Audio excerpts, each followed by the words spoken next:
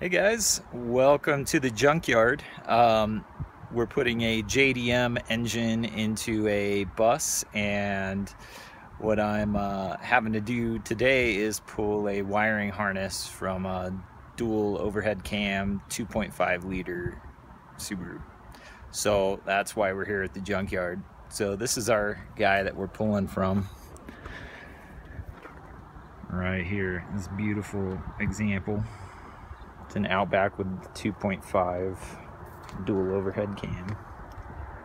So we're gonna go through the process of pulling the what you need for a JDM engine into a VW. The first thing I'm gonna do is take apart the dash and get the dash wires sorted out. And you can see this car is in a junkyard and it's dirty. So be prepared for that. And be prepared to clean stuff up. After getting stung by a wasp in my thumb, all is cleaned up. Kind of a weird thing. Doesn't normally happen, guys, I swear. But in this case, what we're gonna do is just start taking apart the dash. And I'm gonna start on the passenger side. This is a main bolt. We've got a few up top, and we're just going to start disconnecting every bolt we see, basically, that ties the dash into the frame. So I'm just working stuff free, and I have a video on what I did in a 95 chassis, and it's about the same, but you know, just working stuff free. Here's a cool little trick. To get the main console out, you have to, in this automatic, you have to pull this back, but since you don't have a key, generally, you can't. So you pull the little bezel that goes around here, and you'll see a little screw hole right there. Actually, just not a screw hole, but just a hole. Depress the pin in there, and it'll come back. So now you have access to the console.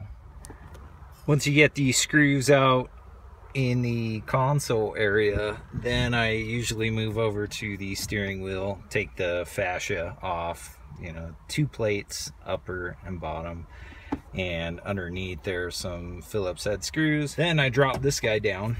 There's 2 fasteners in here, 12mm heads. And that sits free now. And so for the most part, we've got for the most part, we've got the dash just about ready to come out. So I'm gonna slowly start working that out and clip lines as we need to. So there we go, got the main dash assembly out. So now we're gonna take a look at undoing the bolts or fasteners on this side of this safety cross member and on this side. And then gonna have to cut this metal bracket. There we have the 2 cuts, and this guy will just kind of come right out. So now that the safety bar is out of the way, we're gonna approach getting the heater core box out.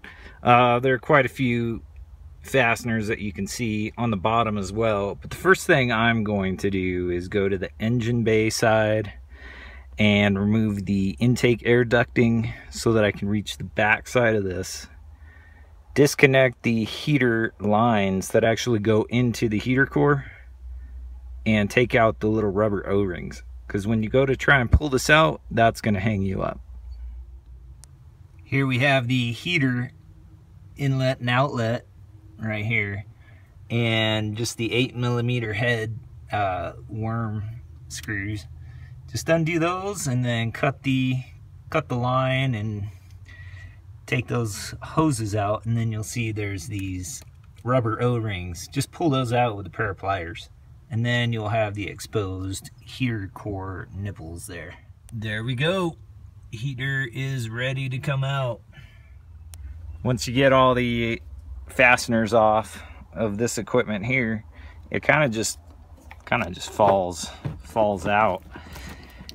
I mean, there is definitely some movement that needs to happen but we're gonna take the blower and the heater core assembly out. We're gonna leave the air conditioning unit here, just because it has air conditioning lines in the engine bay that we don't want to deal with. There we go, the heater box and the blower are out. So now you can see the main bulk of the harness here. We're gonna be pulling over there is the main ignition relay. Just below that is the fuel pump relay with the green connector. We're going to be pulling this entire string right here. And then you'll see that there's a grommet that goes into the engine bay right there. And oftentimes there are two. So those go into the engine bay, and we're going to pull those as well. The ECU hides underneath here. We'll be pulling that. So right now I'm going to work on getting the engine bay side clear. Couple things we want to grab. We have the igniter and the start cable. Now some models don't have the igniter. It's built into the coil, this guy. But this model does. On the firewall, or I'm sorry, the shock tower on the passenger side, we've got basically our atmospheric pressure sensors. We want to grab those, so I'm just going to grab this entire bracket. After you get everything kind of freed up, you can just kind of press these grommets and they'll go right into the cab. Here's the chunk of harness that we are dealing with, and you can see the grommets are pulled right in here, and that goes down to the ECU, which sits right here. So I'm going to disconnect a few fasteners and we're all set to pull the main harness out. There we go, there's the main harness out of the car. So now we need to take a look at the engine harness. After removing the bolts that hold the intake manifold in, it can kind of slide up and down pretty freely. And once you do that, it's actually really easy to get the engine harness out. You'll also want to get the alternator harness and the AC connection. And I generally just cut that harness at the fuse relay box here. So that kind of wraps up the harness pull for a JDM engine. Basically taking everything you can from the USDM car, as many sensors as you can locate and get, and basically transferring that over to use the JDM hardware. So thanks for watching.